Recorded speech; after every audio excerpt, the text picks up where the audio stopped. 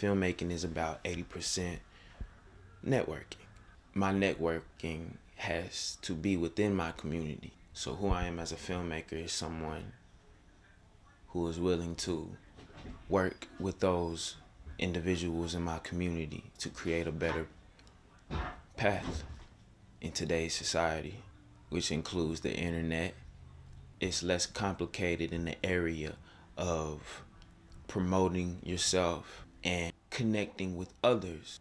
It was a blessing when I found Full Sail, because now I'm able to come back to my community and create with individuals who aren't able to or don't have the knowledge in this area.